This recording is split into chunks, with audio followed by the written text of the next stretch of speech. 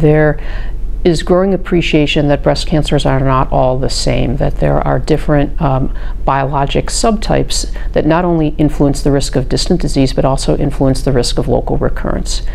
So there are 3 ongoing trials now, 2 in the United States and 1 in Canada, that are using a different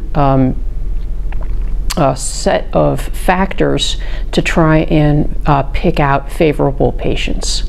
So there's the LUMINA trial in Canada that's using grade, ER, PR, HER2, and Ki67 to pick out a favorable group. There's the IDEA trial, IDEA, from the University of Michigan that Reshma Jagsi is leading, that's using oncotype score to try and pick out a favorable group of patients.